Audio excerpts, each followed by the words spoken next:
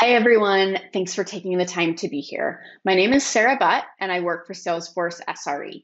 Today, we're going to talk about 3 ways that you can enhance your incident response based on techniques used in the medical field. I want to start with why this is relevant. By nature, medicine is full of critical systems and life and limb decisions. Technology, on the other hand, did not fundamentally start out as critical systems that required multiple nines of availability for most use cases.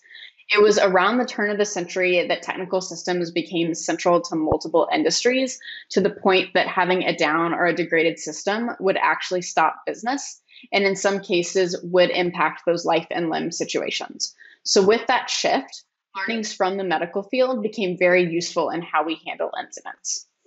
I want to set a few expectations here. The first is that nothing I present is going to be a one-size-fits-all solution. My hope is that you leave this talk able to ask good questions within your organization and think over how these concepts might help your company's incident response. The second thing that I want to say is that this talk builds on your organization already having an incident management system implemented with some standard best practices. So if I say things like incident commander or span of control, and those are new or kind of fuzzy terms to you, I would research more into that before you try and apply the things that we're going to discuss today.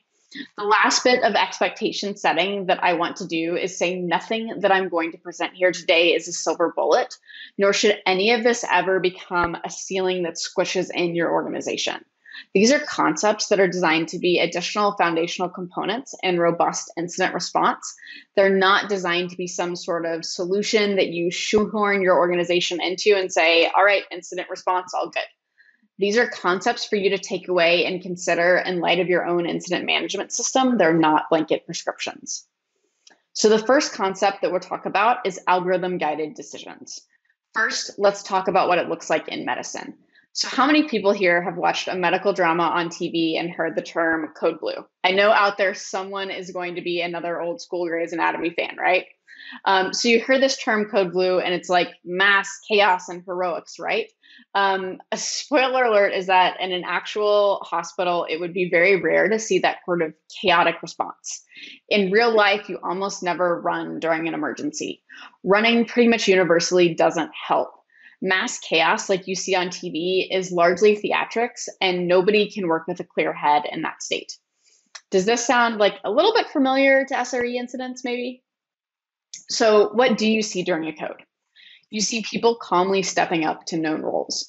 You then see normally a very planned algorithm-guided decisions response. It might look something like this. So if a patient has a cardiac event, this is one of the ATLS algorithms that might be followed. There are multiple of them depending on which concerning cardiac rhythm the patient is in. This is just the one that I happened to grab. But what I want you to notice is how fundamentally this is an algorithm that enables quick, standardized decision-making. It isn't this runbook where you go 1, 2, 3, though it may lead to runbooks being run. What it is, though, is a decision tree that helps quickly make standardized general decisions when in an extremely time-sensitive setting where you have limited information.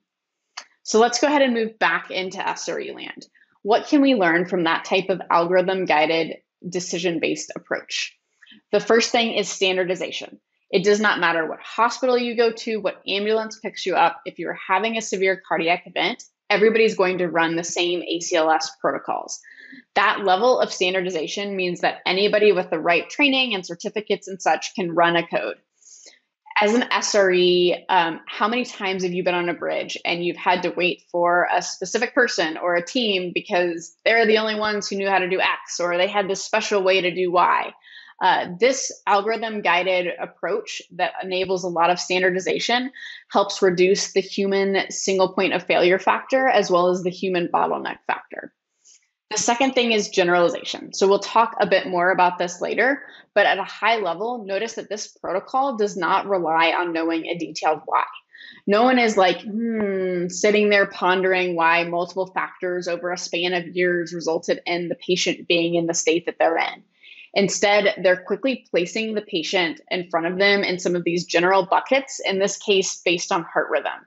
They're then using this algorithm to figure out what sort of general response they can provide to give life-saving treatments quickly. So in SRE, when you start thinking about how you want teams to initially react to an incident, you can and should apply the same approach. It begins with asking, how do we generalize possible situations, symptoms, and treatments? So for example, if you have a network issue, how do you build out an algorithm for different ways to respond and treat and mitigate? What about if you have a database problem? What about if you get alerts on an ECDN? The key here is to generalize enough that you have algorithms that are flexible and quickly get teams moving in an organized manner, but also broad enough that you have flexible situations you can use, and you're not wading through hundreds of these algorithms trying to find the right one in a moment of urgency, because they're all too specific. You can't just hopelessly kind of wade through hundreds of algorithms and expect to be quick to respond to something. So keep in mind, these algorithms aren't leading you towards a long-term fix. They're leading you towards treating the urgent situation in front of you. Our second concept relates to the first. I want to talk about rapid stabilization.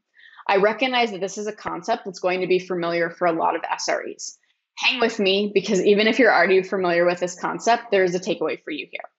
So the medical world has robust protocols for dealing with emergency situations such as traumas. You might have heard of triage systems, perhaps the phrase stop the bleeding. The idea is to have a plan to stop or mitigate impact as soon as possible, even if you're operating on limited information or you're in an unstable situation. That sounds a little familiar, right? The bottom line here is that when you're in the middle of a critical incident, a deep understanding of why is relatively unimportant. Why gets dealt with later. You can do that in an after action review. There's other places you can do that. All you care about is how to stop or minimize the impact. If you want to go deeper into this, there's a great paper that talks about the mindset of the recessionist and talks about recessionist and intensivist and the difference between the two. I highly recommend it. But for now, for our purposes, this is a simplified overview of the Advanced Trauma Life Support Protocol. Basically, you start by taking a moment to look around. You ask yourself questions like, is the scene safe? Who's yelling? Who's quiet? Once you're with the patient, you evaluate what their urgent concerns are and you provide urgent action. So if they don't have an airway and they can't breathe, you get an airway. If they are bleeding, you stop the bleeding. If they don't have a heart rate, you would start to administer CPR. Once you apply those urgent treatments, you then would take another survey. You'd see if they've improved. You'd see if another problem has sprung up. You would collect various other data points. From there, you take all of that information and you make a decision if you need to go back and apply more urgent actions, or if the patient is stable enough for you to move them towards definitive care. So what does that mean for SRE? There's a few takeaways here that I think are relevant. The most important one is to solve the right problem at the right time. It's really important, so I'm going to say it again. Solve the right problem at the right time. Stop the proverbial bleeding immediately, or as close to immediately as you can. In some cases, you might be doing something to help, such as failing over to DR without even knowing what the original problem that caused your incident is. That's fine. Until you're out of impact, figuring out all of the things that led to you being in the position that you're in, it's a relatively unimportant question. The only exception of when knowing why is important is if it's going to help mitigate an urgent spread or reoccurrence. Other than that, all you should care about is getting out of impact into a stable state. The algorithm-guided decisions that we talked about earlier can help facilitate this. The next takeaway that I want to mention is the scene survey. It's really easy to focus on what appears to be the most immediate problem and sort of block everything else out. In medicine, you always make sure that the scene is safe before you step in so that you don't create a second victim. For SRE, preventing a second victim means taking a pause and asking something like, how likely is it that what I am about to do could actually make things worse? For example, how likely are you to inadvertently create a thundering herd? The second thing that you always hear as a medical first responder is notice who's yelling, notice who's quiet. People instinctively want to run towards the person who's yelling, but the person who's quiet because they can't yell for whatever reason. Maybe they can't breathe. Maybe they're unconscious, whatever it may be. They're often your most critical patient. So in the same way, it's really easy to look at a bunch of alerts that are all flashing red. I mean, we've all been there, right? You see the dashboard, everything is red in front of you. Like all you can think about is the red. But take a second to look around, look upstream. Look, has any of your systems gone quiet? I recognize that what I just said is quite basic to the more advanced incident commanders in the audience. So if you've kind of tuned out a little bit, go ahead and come back because here's your takeaway. 2 points. Point 1, regardless of experience, it's always wise to remember to ask yourself at decision points if the path you're going down is currently the fastest and the best path out of impact. Point 2, if you already know everything that I've said, I want you to think about how you're going to get the service owners, the developers, even the executives who are going to join your bridges into this mindset as well.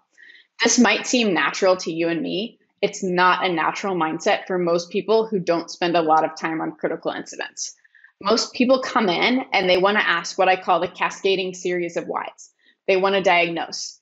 You have to figure out how you can switch people into get out of impact mode from that mode. So you can handle those 5 whys type questions in something like a retrospective.